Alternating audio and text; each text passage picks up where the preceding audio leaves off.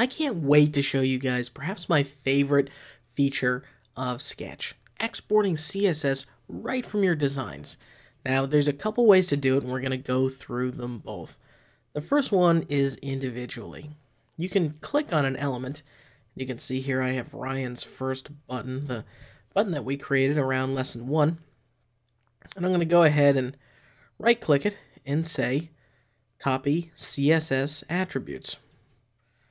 That's pretty simple. You can just paste them from here.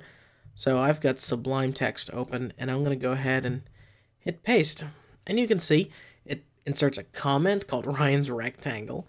It says border radius, it has background images that use a gradient style, and it does it for all the major browsers, including Opera, which is going to be changing soon, so let's hopefully Sketch updates them.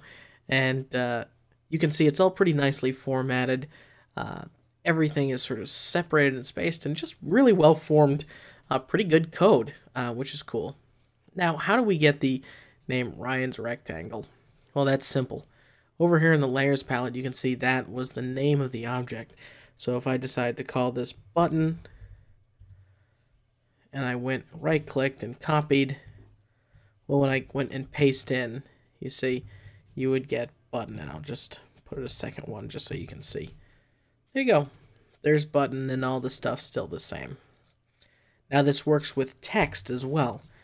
So up here, we have big 73-point character spaced and shadowed headline font. Let's go ahead and copy its CSS attributes and paste that in. Font family, it automatically specifies the exact font I picked. What size? The color is in RGBA, so it could do transparency if it wanted to. Its line height is in there, and the text shadow is on there. And this is all CSS3 compatible. And of course, it's sort of abbreviating the name, and that's because of this. What if I call this H1 instead? Copy CSS. Over here, paste it in. Now, this isn't fully formatted CSS. This is just all the styles for that element. So if I wanted to make this work in a web page for an H1 tag, I'd have to type H1, do my open bracket, and I'd have to do a close bracket down here. That's the curly brace rather than a bracket. So you can see that's what the actual formatted CSS would look like. But you can leave the comment in. I mean, that's just a great way to search for it. You could search based on your designs.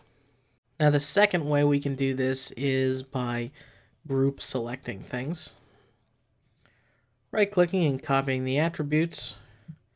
And over here in Sublime Text, we'll go ahead and paste in a group of stuff.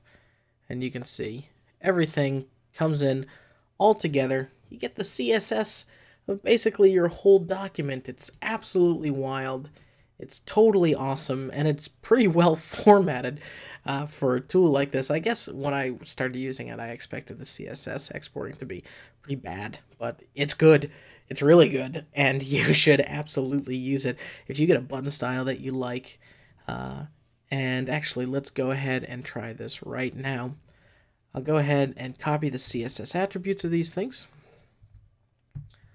That's pretty sweet, and I have a Food Network style already made button where I've put in some HTML around it in Coda, and you can see here that my button from Sketch, it's good to go. Of course, I can write new stuff in there, and it's automatically going to update, but essentially, we've got pretty good functional and working code, which is pretty unbelievable. So we've talked about styles, fills, putting on properties like shadows. All of that stuff is pretty obvious. And then we got into exporting CSS.